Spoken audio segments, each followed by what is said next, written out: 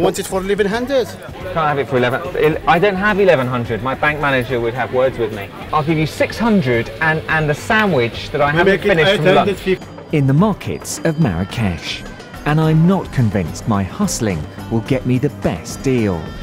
But I am packing a shooter that delivers the goods every time. Because its charm is the ability to refocus any snap after I've pressed the shutter. Inside, this camera's sensor doesn't just record information about brightness and colour. Millions of minute lenses means it knows where the light beams are coming from. So it actually takes a 3D snapshot that includes depth information. That way you can select what you want to be in focus, something that's been impossible until late.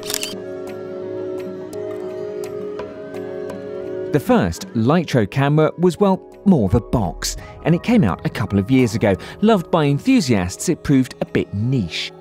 But the new Illum could pass as a sleek DSLR and has a fair few tricks up its lens hood to help you get composed.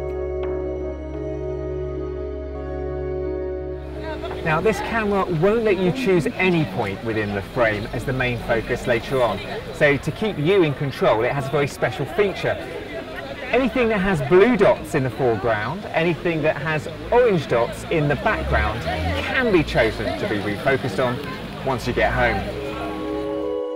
Whilst you only get 8 shots per gig of storage, the Lytro package allows shooters to share these short dynamic videos, which make use of the 3D light mapping to move around stuff in the foreground. And now other industries are taking a keen interest too. NASA wants to use its high light sensitivity to shoot into deep space, and its 3D metadata to help guide planetary rovers. Medical researchers are transforming microscopes to capture and then visualize cell structures in 3D.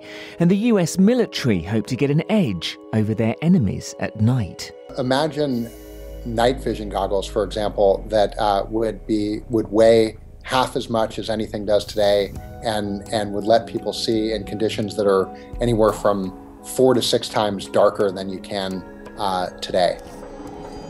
As for the rest of us, at £1,300, the Illum might not be the biggest cut-price bargain when compared to many high-res DSLRs. Lytro is hoping that ultimately that won't be the focal point. 800 without sandwich.